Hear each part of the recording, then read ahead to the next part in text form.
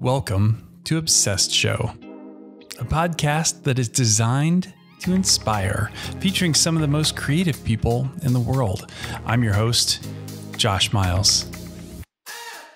Today on Obsessed Show, I'm chatting with creative director at Collins, Nick Ace. If you've been around the show for a while, you may recall that name, Collins. We interviewed his boss and the founder of Collins, Brian Collins, twice back in 2016. So if you've not listened to those episodes yet, we will definitely include links to those shows over at obsessedshow.com. Welcome to season 4 of Obsessed Show. You'll note that we are no longer calling it Obsessed with Design. This season we'll still be chatting with designers from branding, illustration, architecture, and design thinking, but we'll also be talking to other makers and creatives along the way.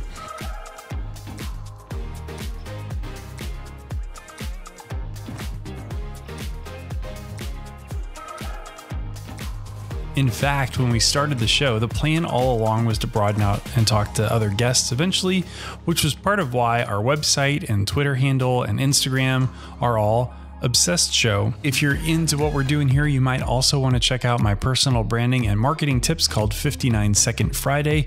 That's over at youtube.com/Josh Miles. That's enough about season 4. Let's talk about today's episode. If you listen to episode number 113 with Mark Hirons, you also know I've been experimenting with a few different tools to record both video and audio. The good news is the video on this one is really fun, and it's over at youtube.com/Josh Miles and gives you a few visuals that you may not pick up on in just the podcast itself. The audio is still not fantastic, but I promise we'll get this figured out. So without further ado, please enjoy my conversation with Nick Ace. Here is Nick Ace. Nick describes himself as brand exorcist. We'll dig into that more shortly. His work has been featured in business, culture, and style media, including Forbes, Fast Company, Vice, Pitchfork, Refinery 29, and Design Observer, among others. Nick, welcome to Obsessed with Design. Hello, Josh. Nice to see you. Yes, great to make this happen. How you been today? I'm pretty good. You know, we're in the middle of the work day. It's about 4:30 over here. Where are you anyways? I'm actually in Indianapolis. Oh, wow. I love that city. Oh, have you been here? Twice for work, but not at liberty to go beyond. Okay. Not. Good. You spoke to Brian in 2016?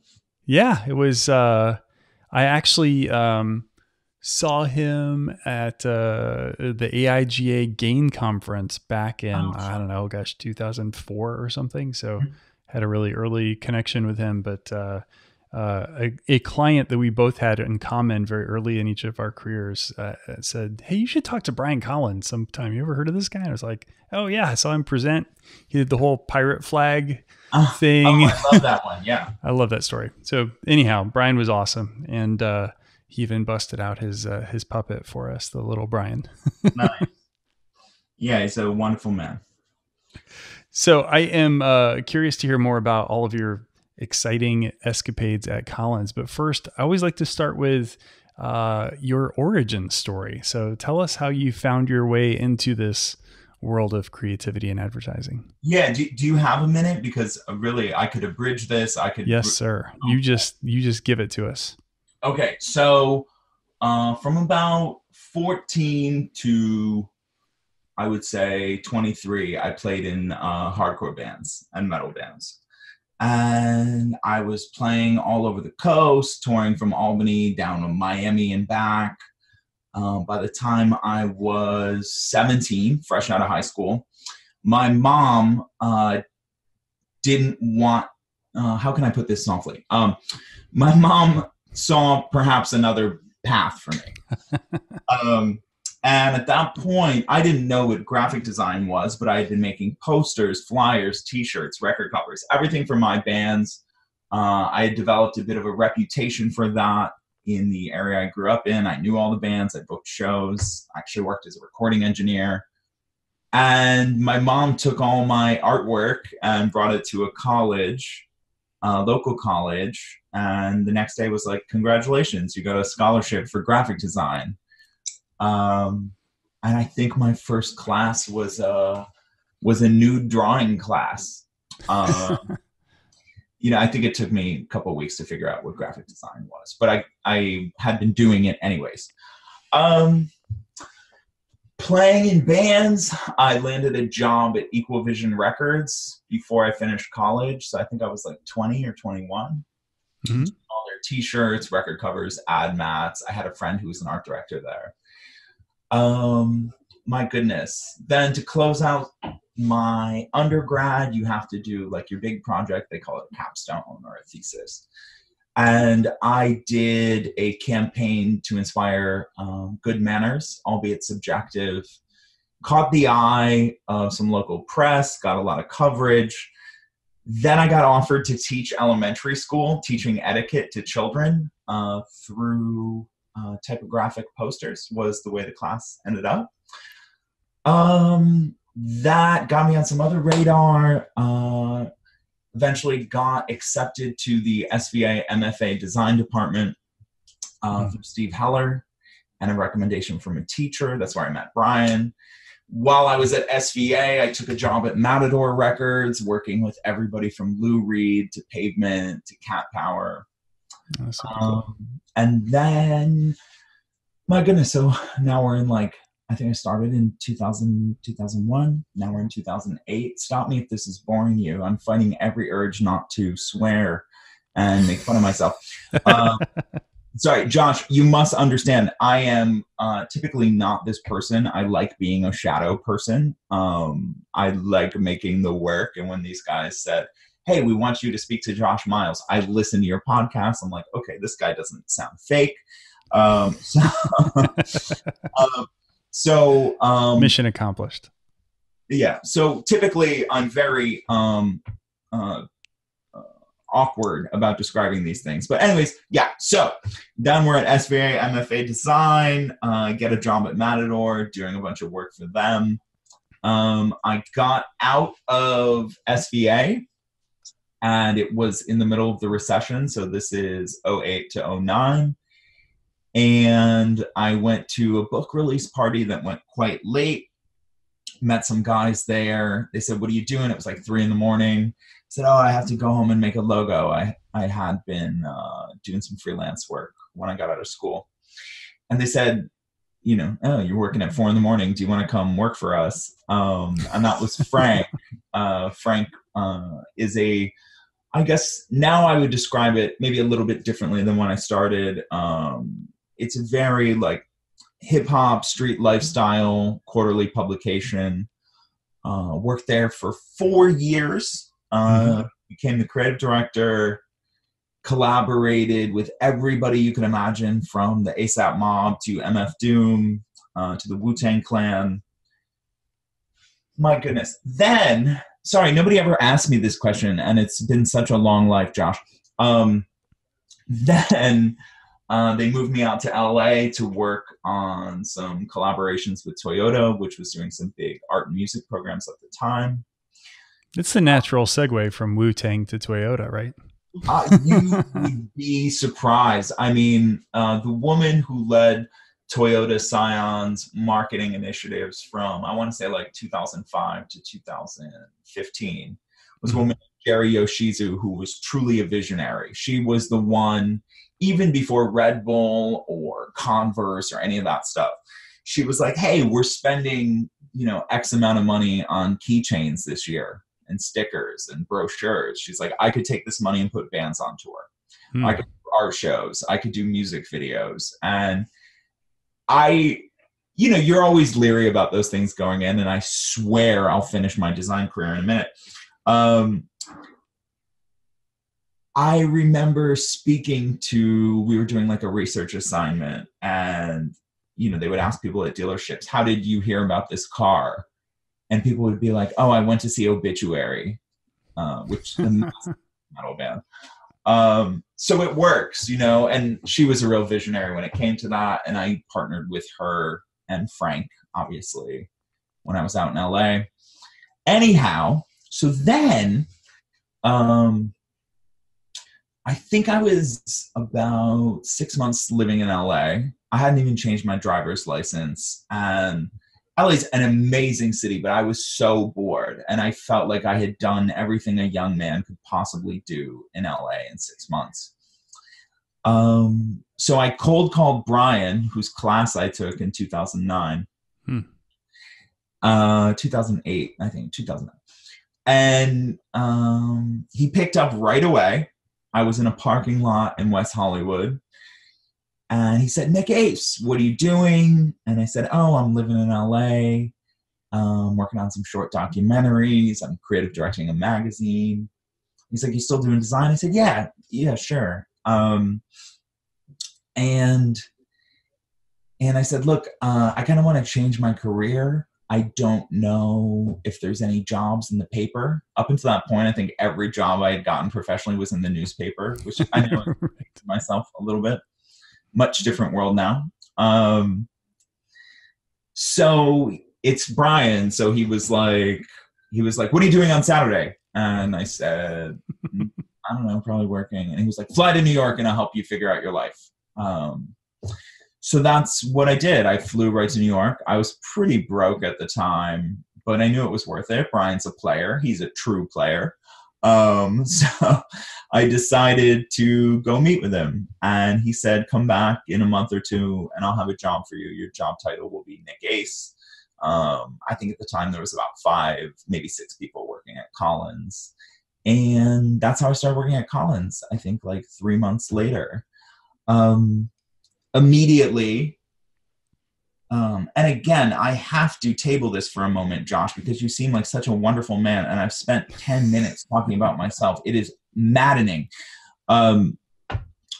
He had asked me, because I had been directing a lot of music videos, I had been doing some interactive projects. He was like, why don't you do a project like that for us? And I think I was about a month in at Collins. It's like January 2014. And I was like, did I leave my cool hip hop job to work on like big box department stores? And I kind of had a freak out moment. If he wants to edit this out, he probably will. No names dropped. And at the time I was doing a lot of videos for a young woman named Azealia Banks, who had stirred up a lot of controversy on TV and online. We were great friends. I wrote a treatment for her that would be the world's first face-controlled music video. I told Brian, I was like, let's do this. You know, I'm doing music videos with this woman anyways. I think this is a great time to leverage some of our interactive capabilities. And Google Cloud caught wind of it maybe 6 months later, once it was a prototype. And they offered to sponsor our project. And then they pretty much put us on the map on a lot of strange channels that Collins would never appear on. Yeah, and goodness, that came out 4 years ago next month.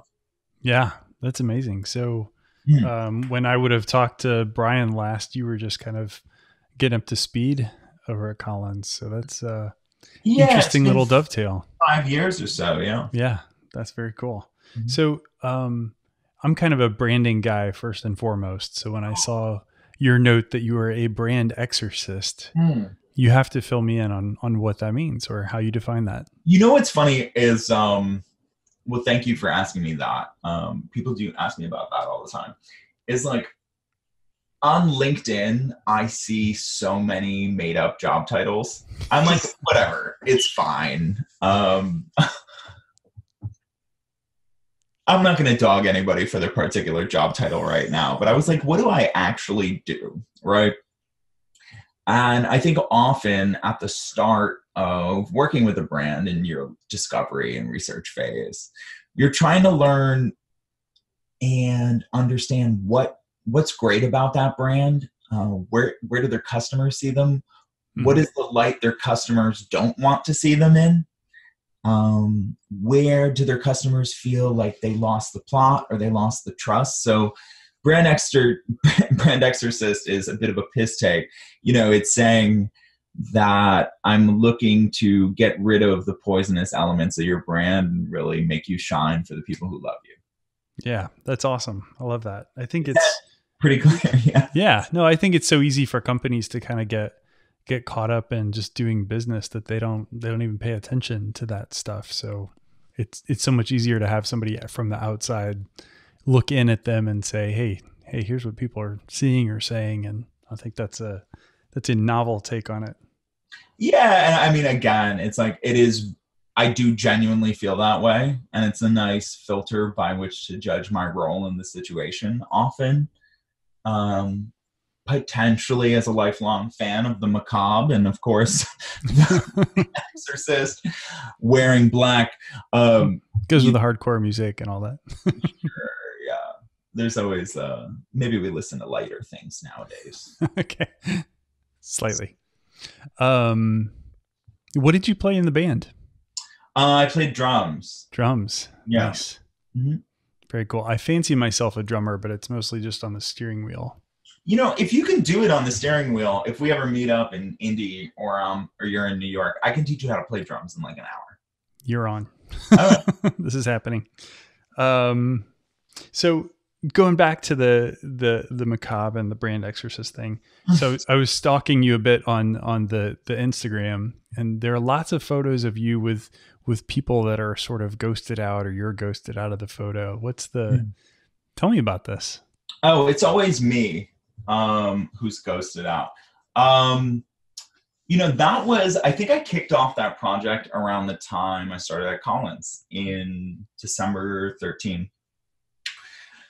And I had noticed, you know, at that point we're maybe 3 years into Instagram or something like that. Everybody I knew was on it. And between dating, pictures with friends, things like that, I would find that people I didn't really know were having conversations with me. So, for example, someone might have seen you in a photo with somebody else, and they're like, you know, they come up to you in public. And, you know, there's nothing wrong with that, but it wasn't that made me feel any type of way. I just had fully identified that people were having conversations with me when I wasn't there. I remember a friend commenting on another friend's Instagram while we were all together and been like, "Oh, you get chicken sandwiches there?" And I was just like, what? Like, why would you know that? Yeah, but it's like, because we're consuming what each other are putting out there. So I said, what is a way to acknowledge that I'm both here, but not really here, that you're just potentially having a conversation with a faint image of me or just a piece. And I had become obsessed with spirit photography from the late 19th century. I don't know if you've ever seen anything like that. Oh, yeah. But, you know, there was claims back then. People really believed in magic and the occult. Not to say they don't now, but at mass consciousness, people thought, well, this house is haunted. This church is haunted. Yeah. And other people would do overlay film transparencies and show that there was a ghost. And who could debunk that back then? It's a photo. It's real. So I started doing those, and then I started doing videos for it. And then every photographer, every friend was like, "Can I please get a spirit photo with you?" And now I think I have like 600 different ones in 5. Yeah, there were a lot. It was many swipes. I was like, no, he's committed to this. This has been going on for a long time. Yeah, one of our clients said that to me recently. They're like, "You are so consistently a ghost." You know what's funny? Occasionally, sort of to spin it back full circle. Do you like that? Full circle. Yeah, I like that. Yeah, it's all right. You know, cooking it up.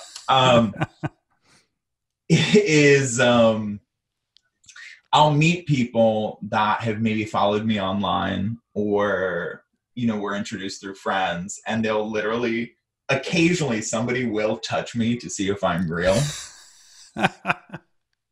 Which is, you know, I think it's a massive compliment. Hold up the mirror, see if you make a reflection.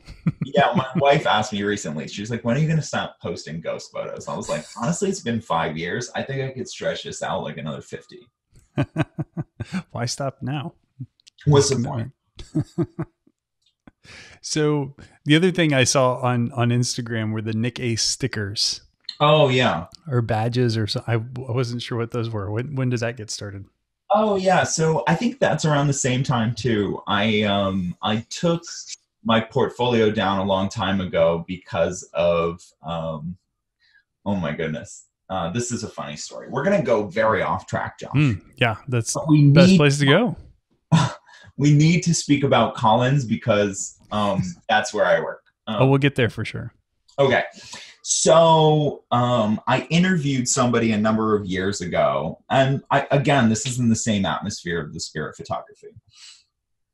And when they showed me their portfolio, they showed me my own work. The chances of that happening in New York City have to be pretty slim. Yeah. But it wasn't just the design. It was photographs that I took in my old apartment. You know, you can see my thumb in one of the photo. It wasn't a very good photograph. So I said to this candidate, I was like, I have to stop you right there. You just showed me my own design work. And they were so embarrassed. I was like, look, the chances of this happening are so slim to none, but this interview is over. And they said, why? And I was like, well, based on the very close proximity of potentially everything you're showing me is somebody else's work. How else could I judge that at that point? Wow. So anyways, you know, a lot of people don't post portfolios or do private links or something like that. That was what made me take my portfolio down. So I was like, how else can I drum up work? Because I always had a lot of freelance assignments, and you know, a lot of people playing in bands and stuff for a long time. So I called Sticker Guy. Sticker Guy is been an ad in the back of Maximum Rock and Roll, which has been a publication for many years. I'm sure you've seen it.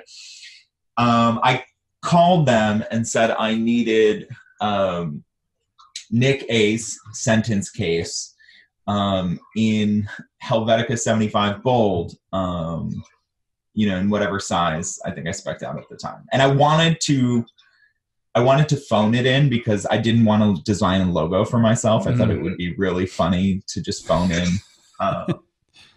my design. And I think I started with like 3,000 or 4,000 stickers, something like that. And I gave them to every friend, every scumbag I knew, I had a bunch of buddies with record labels that would include them in the kits. So like you would order a vinyl or, you know, t-shirt or something, and it would come with like all the band stickers, and it would come with one of my stickers. I had a bunch of friends who were touring musicians that put it on all their gear. So they were on their road cases, on their drum kits. And basically what started happening was if you were in New York or LA or London, and you walked by one of my stickers, somebody would say, who the F is Nick Ace? And chances are somebody would be like, oh, I know that guy. He did a logo or he did a video for me. Or, oh, I met him at a party. Here's his number, right? And it worked. Just having those stickers, I mean, God, I built so much money off of having those stickers out in the world. And then Veronique Vienne did a profile in Design Observer because I knew her a little bit. She had spotted the sticker. She thought it was an interesting way to get business. And then, I mean, maybe like 20,000 stickers later, I got arrested in New York. Had to spend, it wasn't bad. It was like 48 hours in a cell for putting up stickers.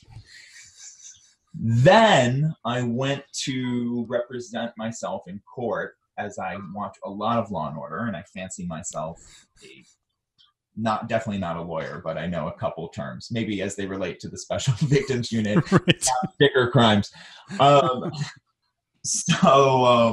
Hey, look, I can quote Ice-T. I know what he says.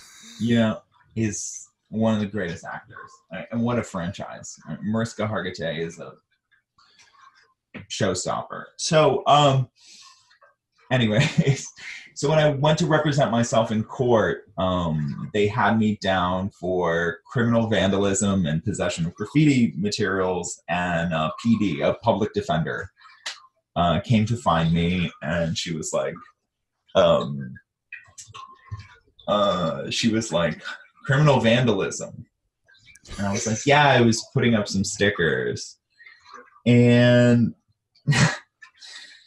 and she was like, okay, well, you have a tag name. Like, are you a graffiti writer? Who's Nick Ace? Is that your tag name? I'm like, no, that's my name. I'm an artist. And she's like, well, can you prove that to the judge? And I pulled up an article in Forbes. I pulled up an article in Fast Company, New York Times. And they're like, okay, yeah, you really do this. And I think I was on probation for a year, meaning like I couldn't put up stickers anywhere. 30s. And I think I paid $50, something like that. No lawyer, not bad. Nice. I didn't know you could spend 2 nights in the Slammer for stickers, but well, it fell on a weekend, and it was like the middle of the night when I was caught putting it up on a pole. So there was nobody to process my paperwork, so I had to just. It's not like I'm not going to sit here and be like, yeah, I did time. It was like this, like 140-pound petite brunette in a holding cell in the Lower East Side, not hard. I didn't get any tattoos while I was in there. Well, how's this for a segue? Speaking of your time in the cell. No, let's talk about what it's like working at Collins. Oh my goodness. Yeah, of course. I mean, Brian, from my few interactions with him, is quite the character. Got to be an amazing guy to work with. But I would take a bullet for that man. Yeah. Yeah. Come at me. Bring it. No, Brian is a wonderful man, and I mean, he's really he's built this place entirely under his dreams, under the idea of what his dream studio would be. I have so many nice things to say about this as I've been here for 5 years. I think the best thing would be, because I need to hear you speak, Josh. I am so goddamn sick of the sound of my own voice. You should ask me some questions and I'll tell you why I work here, why I love working here. That's probably the best way. Otherwise, I could go on for hours. All right. So let's do that. Maybe we'll jump into a project specifically and we'll uncover some Collins-ness about it. But I understand that you worked on the recent rebrand for Chubb, which was a brand that I was completely unfamiliar with before I saw the links. But man, there is some gorgeous work going on there. I love the video treatments and identity, just sort of it was unexpected to me how high end that brand felt for what they do. So maybe tell our listeners a little bit about how that came to be. Yeah, so the Chubb visual identity and strategy was led by William Charnox, Hayden Lockaby, Brian Collins, and Tom Wilder over at our team. Tom and Brian asked me to get involved with some video creation that Chubb had requested. And how did it all begin? They had asked us to do profiles of insurance agents, sitting in their offices, explaining what they do for capabilities, very common ask. And as I was reading about their jobs and was looking at the budgets, this is even before the advertising, I said, you guys, you insure like billion-dollar vineyards and Broadway theaters and some of the most awe-inspiring homes you've ever seen in New York City. You insure the New York Public Library, One World Trade.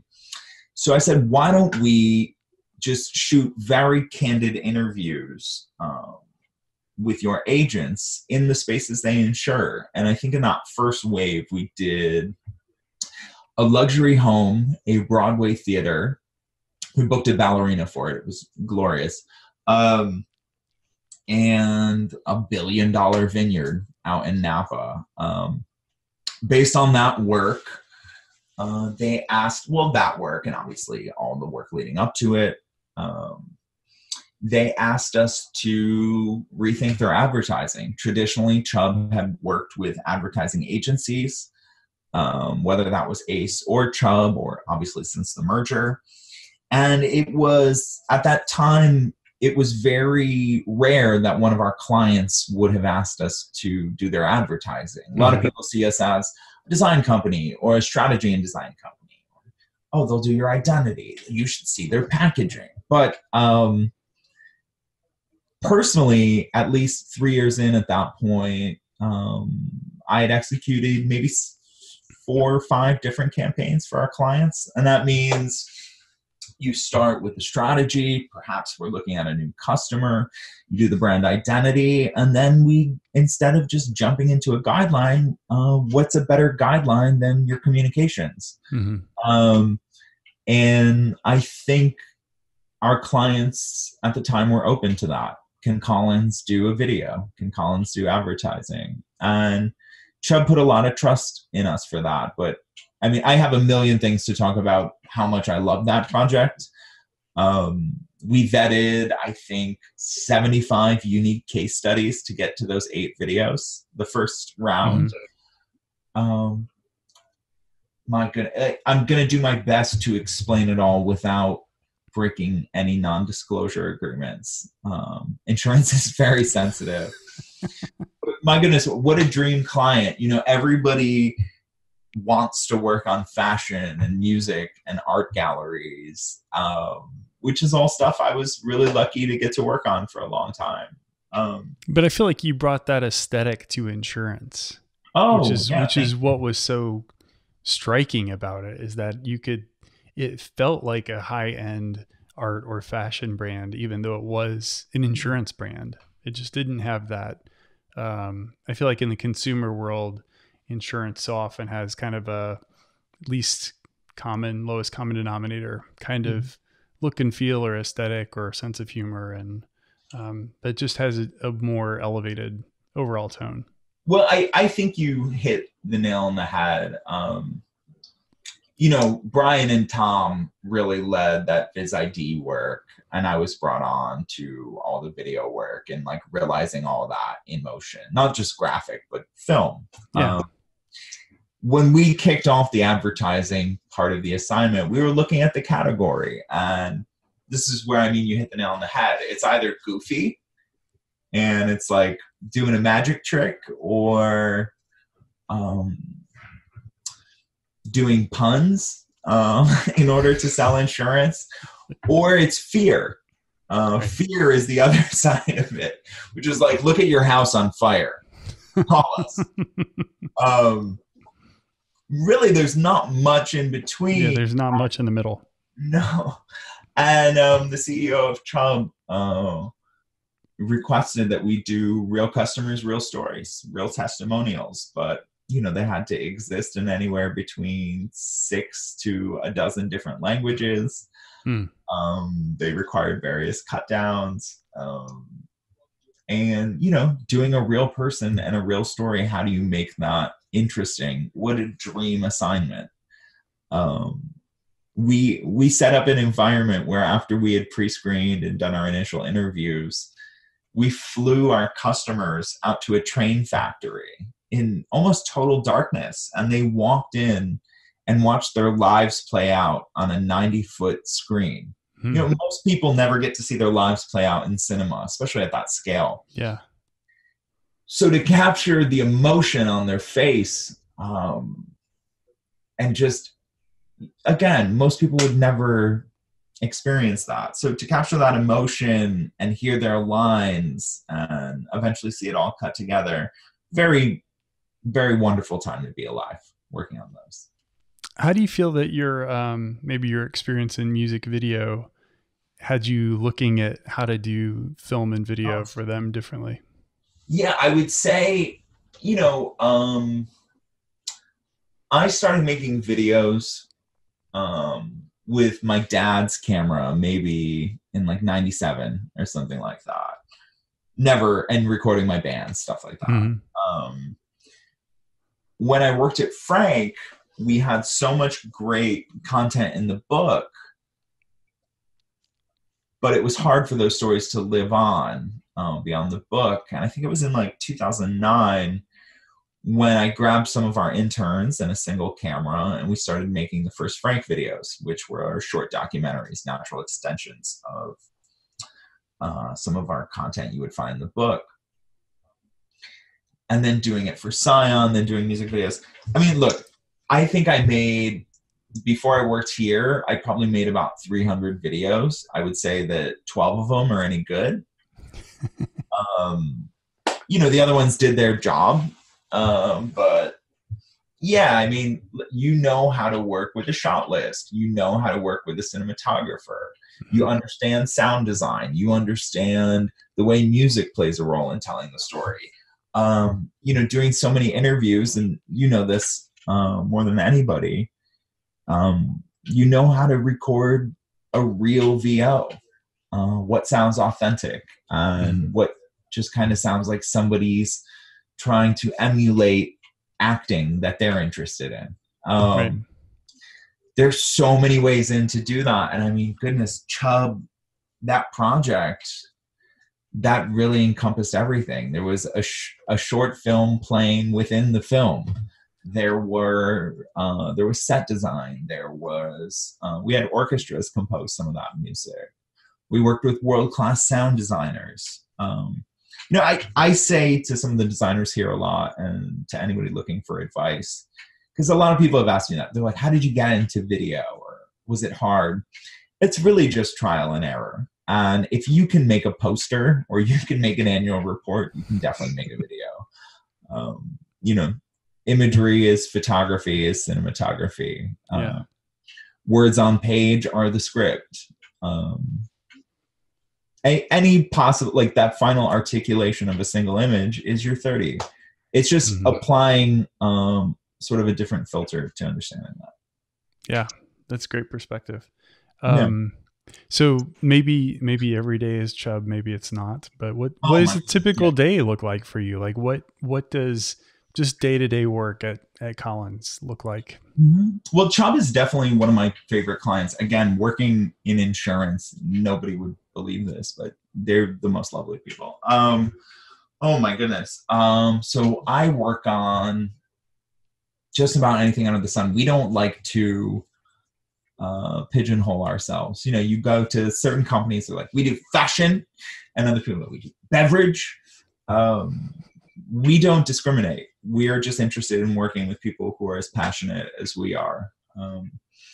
I would say on any given day, you might find me working, of course, on insurance, or working on a cannabis startup, working on a Japanese entertainment company, working on a women's shoe company, working on an artificial intelligence company. I really get to touch it all. I'm very blessed. And really, it's like sometimes it's research, sometimes it's strategy, sometimes it's working with designers, sometimes it's working with filmmakers, sometimes it's sitting in a booth and doing a VO recording session. Like I said, I'm very lucky to do all the different things I do. Well, another really recent project I understand you worked on was Naturalizer, which I have memories as a child going through the mall in the 80s with my mom and going into the Naturalizer store. So tell me about this brand. I mean, how did you, and I feel like you pushed them to a really interesting, maybe push is the wrong word, but I think you've brought them to a really interesting point as well. So give us a little backstory on that.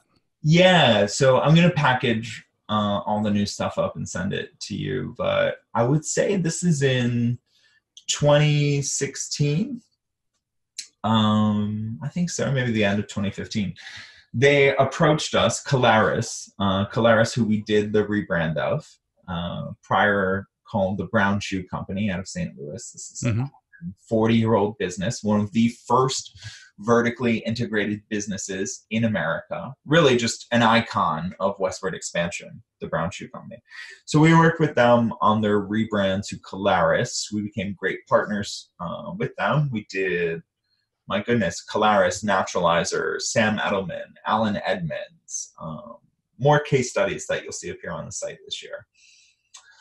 So they came to us and they said, Naturalizer, the last time we were at peak relevancy was maybe the late 90s. So at that point, almost 20 years ago.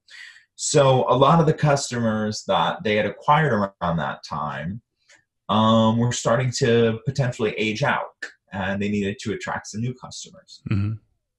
So we worked with our strategy team at identifying some potential new customers that they could be speaking to. We then, this was so much fun.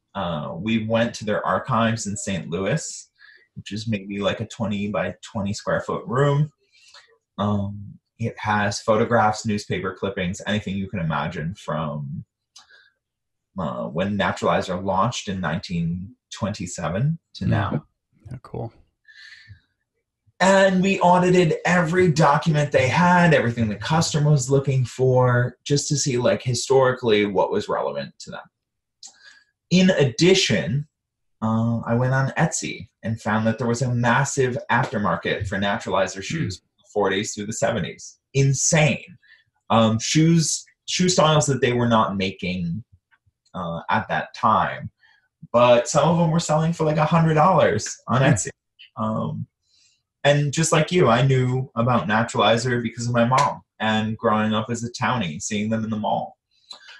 So anyways, where that landed us was we did a product innovation workshop, and we worked with all their product designers to show them, I think I purchased like 40 pairs of shoes on Etsy and handbags, all sorts of stuff. We gave them an archetype, a woman named Claire McCardle from the late 1930s and 1940s, who really embodied the spirit of Naturalizer at their best around that time. Mm-hmm. We brought in historians from the Met and the Fashion Institute of Technology to do lectures with them. With Brian and many of my team members here, we did design workshops, all of which informed the new product that came out. In parallel, we did their brand identity. And then, just like I mentioned to you about video before, the client approached us and said, hey, you guys get us. Do you want to do our store design? So we designed Naturalizer's flagship stores in New York and Chicago. Those just opened up about 2 weeks ago. It was surreal walking in. I had worked on, art installations, trade show booths, things like that. I had never really gotten to wrap my head around a retail space. And I was so lucky to work with 3 geniuses here. So when I walked in to shoot it for our case study, it was like stepping into the rendering. It was insane. Mm-hmm. They just paid attention to every detail. How cool is that? Yeah, those projects are very near and dear to my heart. Naturalizer and Chubb. Again, it's like we work with people all the time that'll say like, oh, I want to work on Spotify or I want to work on Nike. And I'm like, okay, like there's only so much transformation you can do there. Yeah. With something like Chubb or Naturalizer, it's really just, you have clients with patience, trust, imagination. You really can do anything. And do you think that really identifies what makes for a great client at Collins? Like that trust and vision, or are there other things that feed into that? I mean, look, whether it's called design or branding or advertising or marketing, you're basically getting your money from a CMO or some kind of VP of marketing. People want to market something. Yeah. And there's often those spaces in between where you're like, we want to go here. And that might be an uncomfortable conversation. But if you have that patience and vision and trust, sometimes that happens in 2 hours. Sometimes that happens after the first meeting, 5 weeks later, something like that. But yeah, I think it's really that. And obviously just like clear, transparent communication. I mean, that sounds pretty basic, but there's no other way to define that. Yeah. Look, you have Brian Collins right here. You want to say Brian hi? Collins, ladies and gentlemen. Josh Miles. Josh, How are you, sir?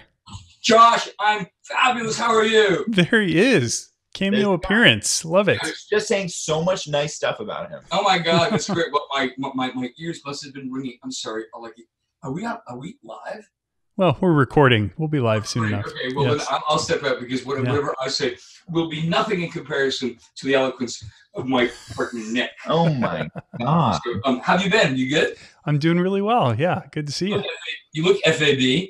Well, thank you. Thank you. We'll have to get you back on the show at some point too. No, get everybody else. They have far more interesting things to say than I do. I'm going to let you go. Cool. I do want to talk to my colleague really quickly. Peace, Brian Collins. Thank you, sir. Not bad cameo. Always a pleasure. So we were talking about trust and transparency. Yeah. Right? Imagination. I don't want to get you stuck on some kind of lofty strategic values. These are very real things that I'm happy to identify with you. So can I tell you, let me take a spin at what it's not, right? Okay, sure. So are you familiar with the show Seinfeld? Mm-hmm. Okay. So let's look at George Costanza as a potential client. So in many episodes of Seinfeld, George Costanza runs into Jerry's apartment and he's like, this woman's going to call you. You got to answer that I'm an architect, that I'm a banker, that I'm a philanthropist, or whatever. And he starts the relationship off with a lie. And basically for the next 26 minutes runtime, everybody's trying to defend George's lie, to which it never works. Strangely. He falls apart in the end, right? The pretty clear demonstration of George Costanza in that show. Yeah? Yeah, it's a consistent story arc. Yes.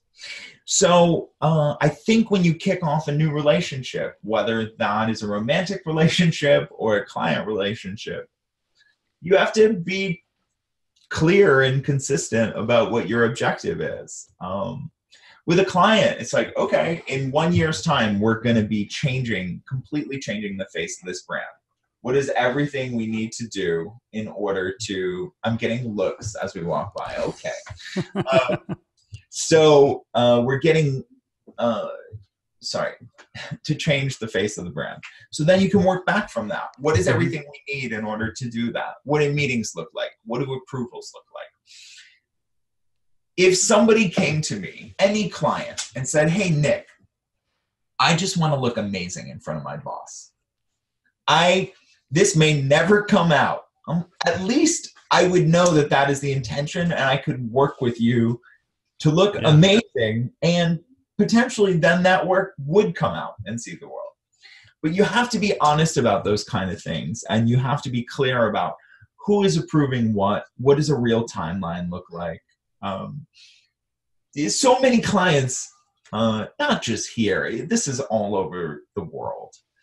They're like, well, we need a signal change, so we're going to change our logo. And we're like, okay, maybe it's a communications issue. Maybe you just need great new photography, and you need some new videos out in the world.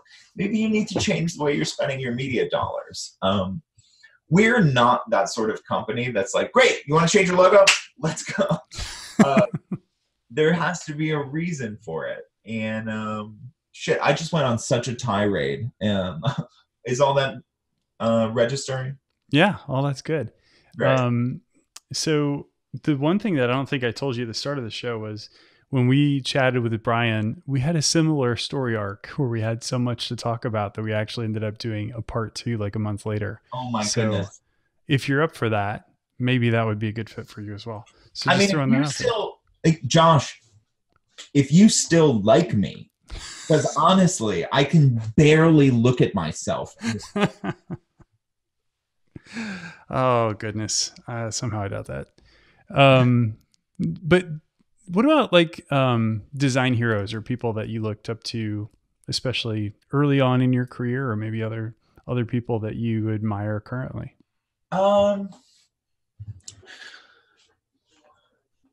Yeah, I mean, geez, Brian Collins, number one.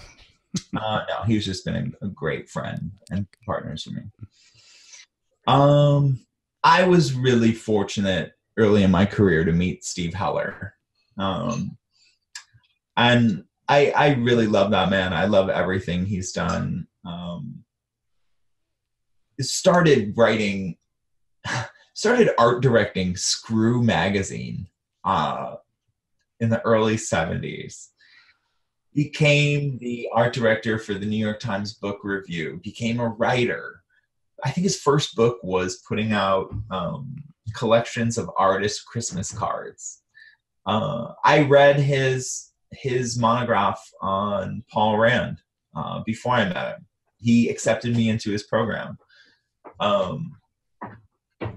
He's a hero of mine because I think he really validated what this profession was. More, not just in the traditional design sense, but took people from history that would have been overlooked and found a way to make them permanent fixtures within the conversation. Yeah, I would say Steve is a big one for me. Yeah. Yeah. And he's since then written like 40,000 books the guy must not sleep. He's incredible. Yeah. I think he's definitely at like 140 or 150. Yeah. I mean, him and Lita both. Lita Tallarico, who's this co-chair at MFA Design. Those two people changed my life. I took out a loan and I paid for it, but they changed my life. Wonderful people. They delivered on the brand promise, at least. Yeah, look, I mean, for design heroes, I could sit here and be like Herb Lubalin, right? But like at the same time, like I don't know Herb Lubalin. I know Steve Heller. I know Lita. I know Brian Collins. Those are heroes of mine. Pretty solid list. Yeah. All right. So before we wrap up episode 1 or part 1, we're getting close here. I got to ask you the question that I ask everybody who's ever been on the show, which is sort of based on the name. We designers, creatives are an obsessed bunch. So I'm curious what you find that you are most obsessed with right now. This is a very relevant question right now, because I would say I had gone through a span where perhaps I was obsessive, but I wasn't obsessed with one particular thing.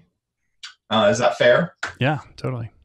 And about a year ago, my wife, Menica, love of my life, she got me a new turntable with 3 records. And I was like, girl, I don't need a turntable again. Cause like I knew what that was going to bring. And she's like, well, yeah, I got you 3 records. We'll just keep a couple at the house. I'm like, no. Like I'm a nerd. Okay. Like if I open the box, I'm going to want the cables a certain way. I'm going to want very particular records. I'm going to want the furniture right. I'm going to want the speakers right. And it became a project. A year later, I have one of the best hi-fis you can imagine. And it's like a drug. I said to her at the time, I was like, look, I have Apple Music and Spotify. Like, I don't need to own records again. I hurt my back enough times trying to carry them. And I was like, okay, well, I'll have like top 20. And then, I travel, I go to like Texas or LA or somewhere with just like great bins, New York, Christ's sake. And I'd pick up like 5 records, and then 20 became 50 and 50 became 100. Now I'm like scratching my face getting out of work. I'm like, yeah, maybe I can go hit that after work. Like last night I walked by a record store. I was like, let me just get one thing that I can put on to clean to. And I bought Sarita, which is like, I think I'm saying that right. It was like this woman that Stevie Wonder produced in the mid 70s. She's often overlooked, wonderful songwriter. And then I spun it like 4 times last night while I chased my cat around and cleaned the house. And then I listened to it all morning. I'm pretty obsessed with it right now. And yeah, I think that's about it. Yeah. Excellent. Well, before we officially let you go, let our listeners know where they can track you down on the interwebs or learn sure. more about the Nick Ace. Yeah. I call it Access My Life, which is just like LinkedIn, Instagram, Facebook, email. So I think it's like linkedin.com/Nick Ace, Instagram.com/Nick Ace, Facebook.com/Nick Ace, and my email is just nick@wearecollins.com. You can find me on nickace.com. If you spot a sticker, ask somebody. There's still a ton out there, and maybe I'll do some hard time this time. No, really, again, look at me in my privilege, my liberal arts degrees. Yeah, that's about it. Awesome. Nick, we definitely need to do part 2. Okay. It's been a pleasure chatting with you. And thank you for being obsessed with design. Thank you so much, Josh. I'm really grateful for the opportunity. Okay, kids, that's show number 114 officially in the books. I hope you enjoyed our chat with Nick Ace. And if you didn't catch this earlier, we're also releasing a few of our recent interviews on YouTube. This one will be at youtube.com/Josh Miles. As we expand our topics here at Obsessed Show, please tweet at Obsessed Show and let me know who else you think we should talk to. Do you want to hear from video people, from authors, from painters? What kind of creators and creatives and makers are most interesting to you? Because that's who I want to interview on this show. Don't forget to check out that new 59 Second Friday series all about personal branding and marketing on YouTube. That's youtube.com/Josh Miles. And it would mean a lot to me if you just hit that subscribe button. Every subscriber means a lot. You can get all of today's show notes on our website, still at obsessedshow.com. And if you haven't already while you're there, add your email address to our newsletter. I'll update you on some of my favorite new episodes and some cool things I find in my daily obsessions. Of course, all the links are over at obsessedshow.com to all the places you can find this show: iTunes, Stitcher, iHeartRadio, SoundCloud, Google Play, and Spotify. So no matter where you find your podcasts, chances are you can listen to Obsessed Show from there. Just head over to obsessedshow.com. Obsessed Show got started on solid foods at Miles Herndon, a branding agency in beautiful downtown Indianapolis. Visit milesherndon.com to learn more. Thanks for listening. We'll see you next time.